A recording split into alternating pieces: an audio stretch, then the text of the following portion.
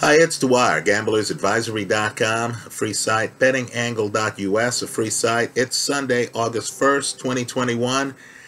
Let's have a few quick words on a fight I did not make a prediction video for, a fight I did not bet on, but a fight I enjoyed watching, and a fighter you need to keep an eye on. In fact, keep an eye on both of these fighters.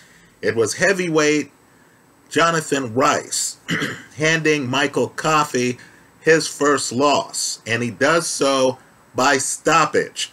Let's talk about this fight. I believe the Boxing Hardcore has a lot to like in this fight, but first remember, the opinion you should follow should be your own. Just consider this video to be a second opinion from a complete stranger online.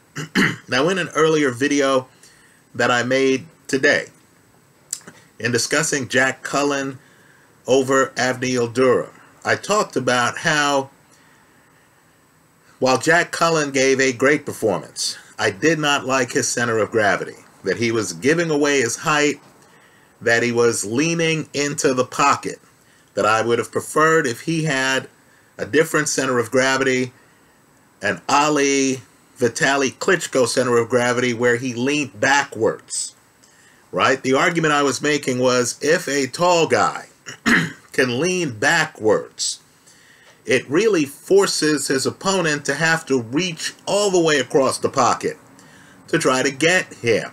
Let me also point out too that there's a peril in reaching across the pocket to get a guy who's leaning back out of it. If you miss, you're wide open for a counter, right? A guy who can lean backwards for defensive purposes is going to have opportunities to counter you that a guy leaning forward in the pocket's not going to have.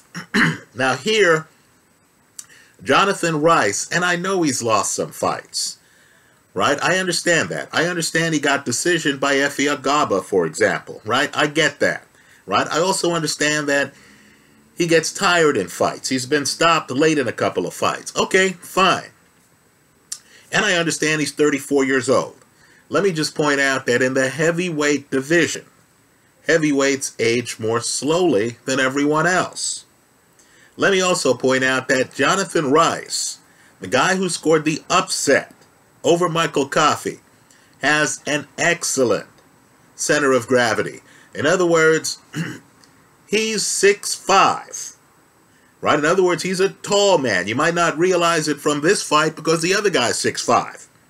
But he's a tall man who understands spacing. So he's far away from you to begin with. Then you'll notice as Coffie, who has a punch, tries to hit him, Rice is leaning backward, right? And so Coffie, who doesn't want to be in the pocket, trading blows, has too far a distance to go to land a haymaker on Rice. Let me also say too, and this is important, Rice can lead with power shots. He has a here trigger, straight right hand up top.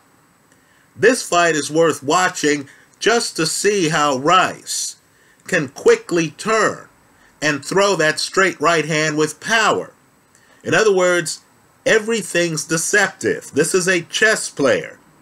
You look at him and you say, hey, his feet are not set. There's no way he can get power on the shot. Then Rice will turn.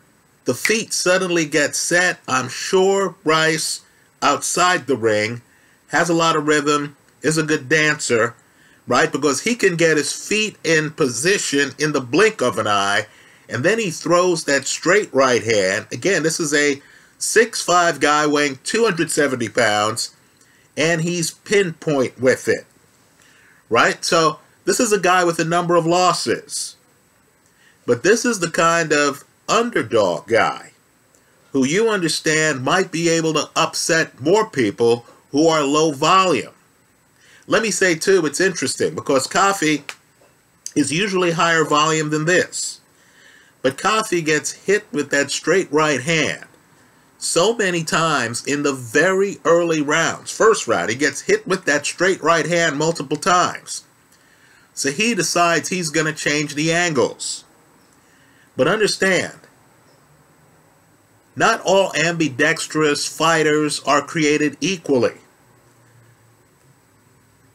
A fighter like Tyson Fury can switch from righty to lefty and still have a jab. Right? When Tyson Fury goes southpaw, Tyson Fury's right hand, his dominant hand, he can actually pump as a jab. He's still coordinated. He can still throw volume. He can still dodge your punches. What we learned with Michael Coffie is that when he goes southpaw, he loses volume. He doesn't have the great jab from the southpaw position. So what you have is a fight here where he's playing a chess player. Jonnie Rice is way outside. Right? Understand, Rice can be way outside because Rice has what I call ring coverage. In other words, when he turns on a dime and throws that overhand right hand, he can cover a lot of ground. Understand, you have the kind of guy with feet where he can just move that left leg way out in front of him and then turn and throw the straight right hand. So from distance, Rice has a distinct advantage over Coffie in a southpaw stance. What Coffie should have done, hindsight's 100%, is he should have stayed right-handed, but he should have realized that he needed to protect himself from Rice's straight right hand. Force Rice to throw his left hand. Right? Or figure out that Rice is staying outside. He doesn't want you inside. Try to get inside. Instead, Coffie makes the mistake of going southpaw, which further plays into Rice's strength. Right? Because from what I saw, southpaw, Coffie has no ring coverage. Doesn't have volume.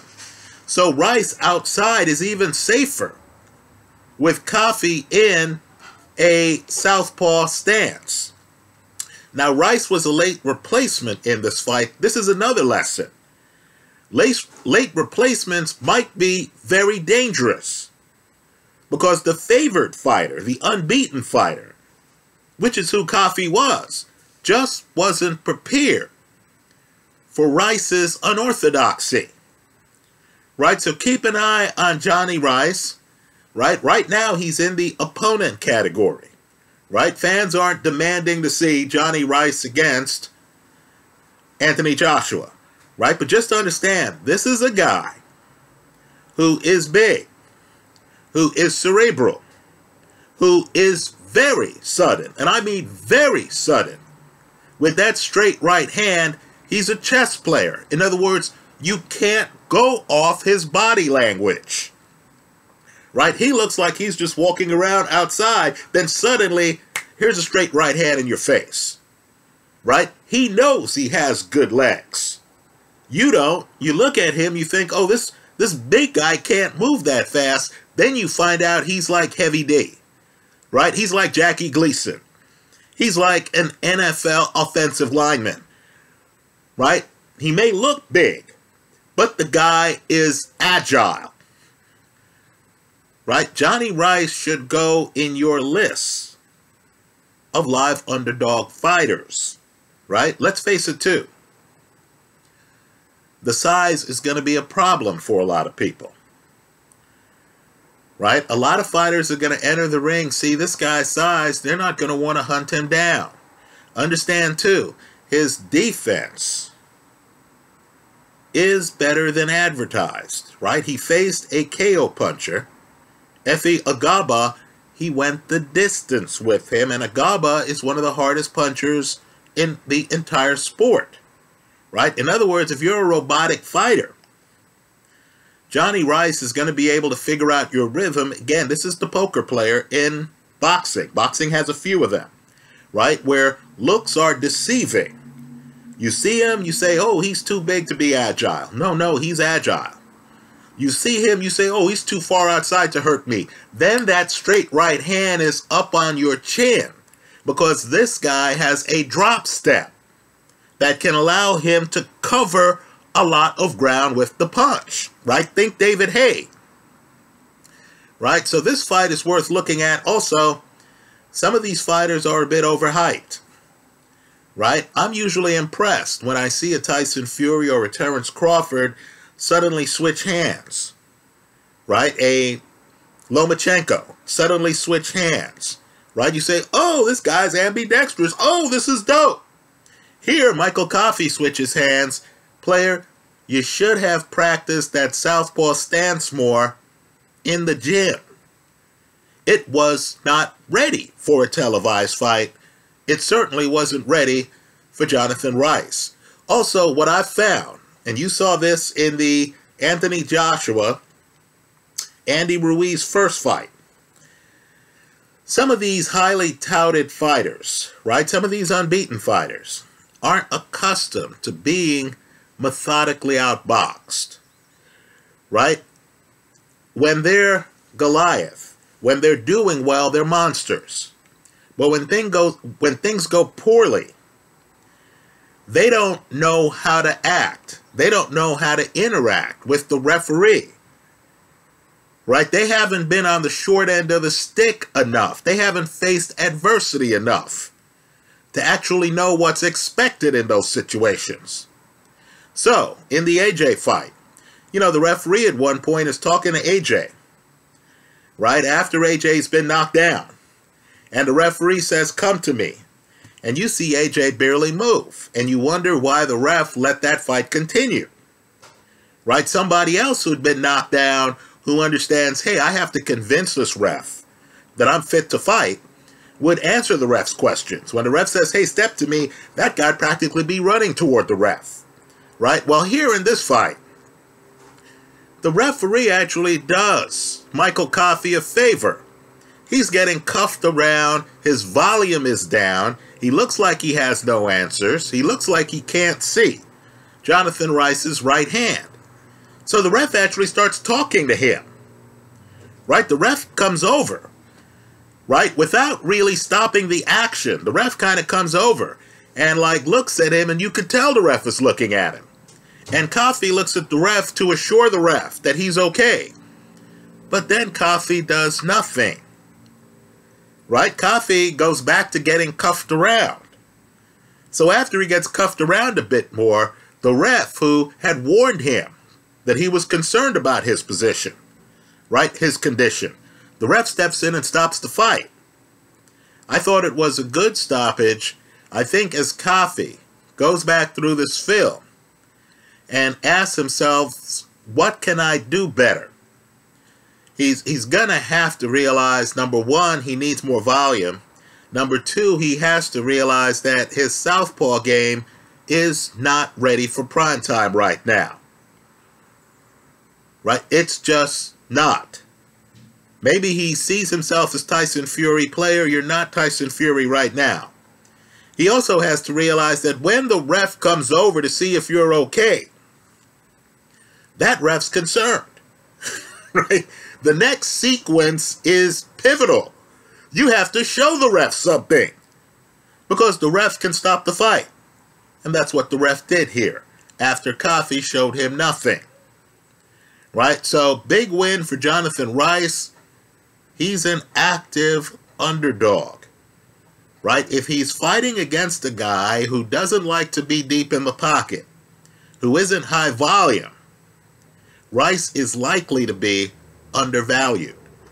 That's how I see it. Let me hear from you. I hope you leave your comments in the comment section of this video. Thanks for stopping by.